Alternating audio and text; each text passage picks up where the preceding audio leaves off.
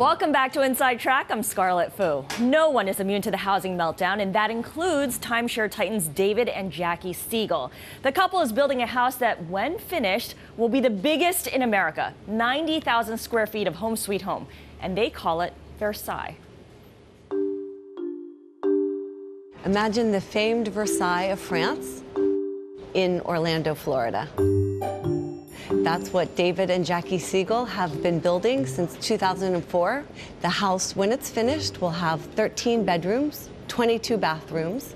There will be a 20-foot high front door, 160 windows. There will be outside a tennis court, another one with stadium seating. There will be a boathouse, a guardhouse, formal gardens, a half-acre pool deck, 3 pools, an 80-foot waterfall. Inside Versailles, there will be a wine cellar that will have room for tastings and 20,000 bottles of wine. There will be an enormous aquarium that SeaWorld is going to design for them.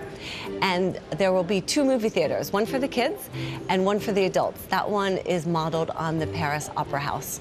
They will never have to leave. David Siegel is the owner of Westgate Resorts. That is the largest private timeshare company in the world. He decided in 2004 that he and Jackie needed a bigger home. And he designed Versailles on the back of an envelope on the way to Las Vegas in his Gulfstream jet.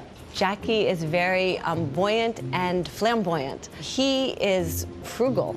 In his office, he has a styrofoam cup with the words "do not remove" written on it. So he doesn't want to waste the styrofoam cup, but he is building a house that might be worth $75 million. After the credit crunch, his business really suffered.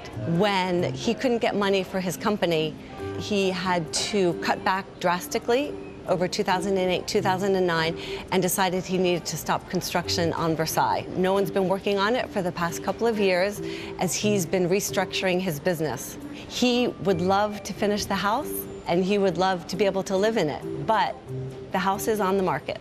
It's for sale for $65 million. The price has just been reduced from $75 million. David Siegel says he recently was approved for a $25 million loan that'll allow him to pay off the mortgage on Versailles and continue with construction. And if all goes according to plan, in the next month, work will resume, including laying Italian white marble all over the estate. Right now, some 200 crates of it are sitting in his 20-car garage.